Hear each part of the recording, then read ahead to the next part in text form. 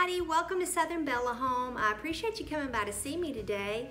I'm Sharon and I'm in my kitchen where I've been doing a lot of canning of all the summer produce coming in from the garden. And you know, the time of year has rolled around, my boys have started back to school, and whenever that happens, I really start to assess the pantry. I start to clean it out and get it restocked. And one staple for our pantry is my instant cream soup mix. So I wanted to show you today how I go about making that, because I feel like it could be very helpful to you as you're planning those meals this year during that busy Christmas season, cold weather season, football season, school time. You know, when you need a good, hearty, creamy soup, it's nice not to have to resort to going to the store and buying those cans that are full of additives and preservatives.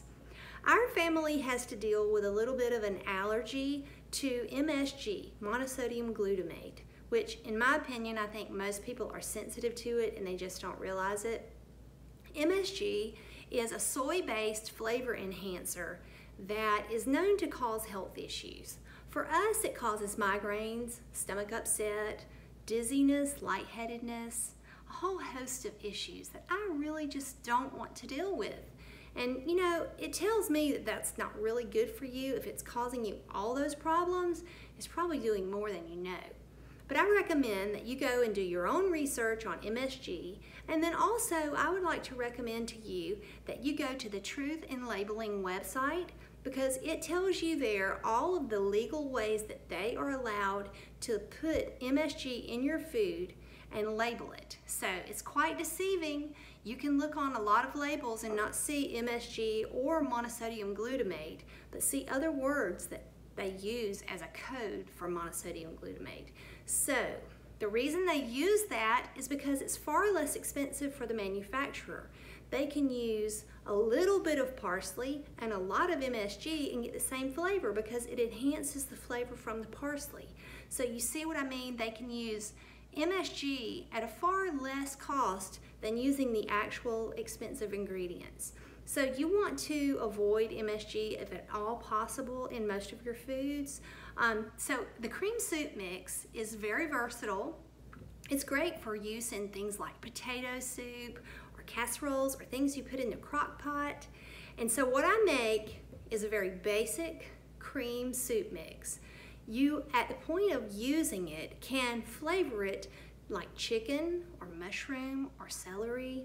The way that you customize the flavor of the cream soup mix is at the point when you're getting ready to use it.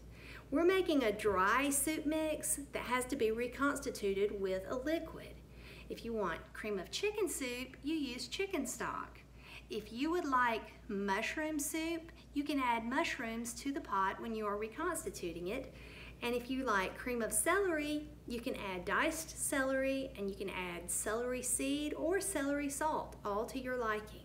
So it's a very versatile recipe component, and it really helps me out in my kitchen. So let's get started on this recipe. First, we got our big bowl with our dry milk. We're going to add to it some onion garlic powder, some thyme, parsley, some basil, and some ground black pepper. We're also going to begin with a mixture of cornstarch, which I use an organic cornstarch from Azure Standard. I'm going to add it to some organic powdered dried milk. But I wanted to show y'all this beautiful jar that I got at the thrift store. I left the price on it so that I could show y'all I paid only $3 for this beautiful jar. And I think it's going to be perfect. Normally I would fill this jar up, but today's recipe will probably only fill it up halfway. But I'll go back and make more in just probably a few short weeks because I'll start to use it.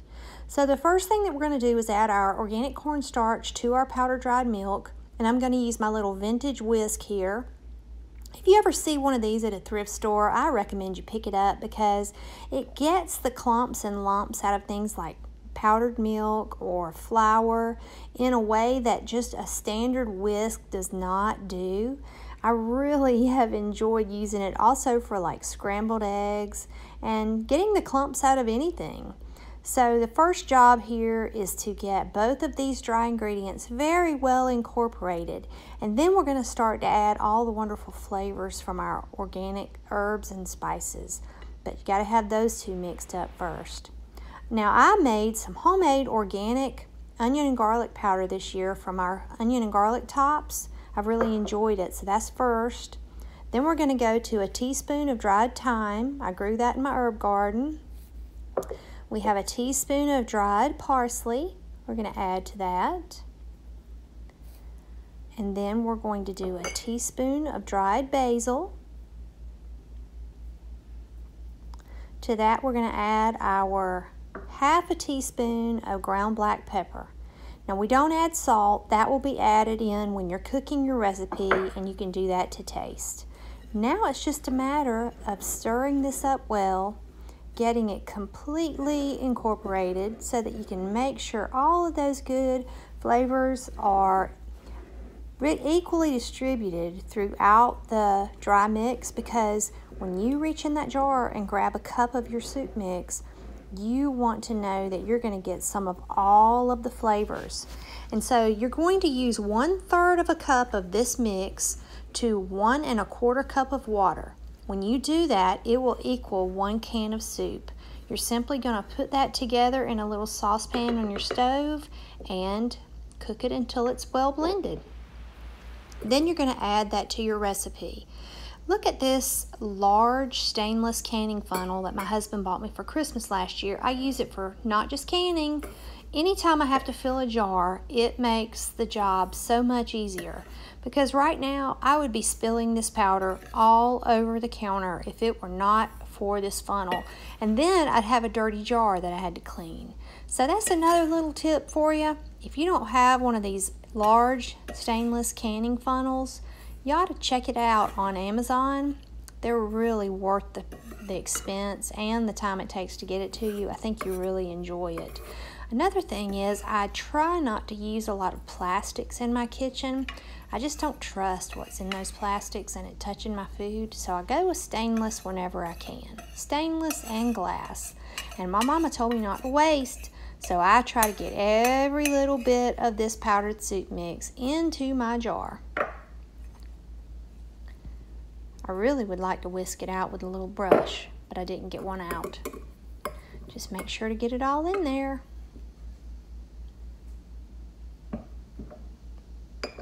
And there you go. Just like I thought, only half a jar worth, but I'll go through that quickly and I'll be making more. So I hope that you enjoyed seeing how I make my instant cream soup mix. I really hope that this is going to help you. I hope it'll help you get those meals on the table faster with a little less work and a lot of good flavor, and not have to worry about additives and MSG. Y'all come back to see me on the next video. I have more spice mixes that I'm going to be bringing to you. I also make my own chili seasoning, my own fajita and taco seasoning, and I have videos coming up showing you how I do those. All of it's going to be natural and organic, and some of it I even grew in the garden myself, so I think you'll enjoy those videos. Also, I have a blog, southernbellahome.com, where I talk about all things healthy and wholesome in our old southern farmhouse. And I'd love it if you'd come over and see me on Instagram and Facebook. On Instagram, I'm Sharon at Southern Bella Home. On Facebook and Pinterest, Southern Bella Home. So y'all come back to see me, Sweet Pea, where I have more stuff coming from the farmhouse. And until then, keep home sweet, keep it inspiring, keep it inviting, and make your family want to be there. Talk to y'all later. Bye.